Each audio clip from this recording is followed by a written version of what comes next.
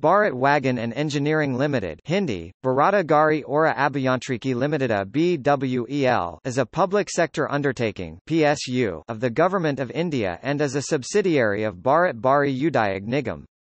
Established on 4 December 1978 after taking over two Sikh companies, Arthur Butler & Co. and Britannia Engineering Company, BWEL is the largest rail wagon manufacturer in India.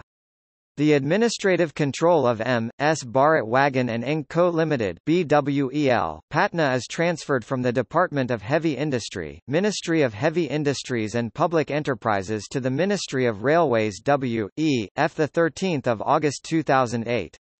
The company maintains two manufacturing plants in Bihar and is headquartered in Patna.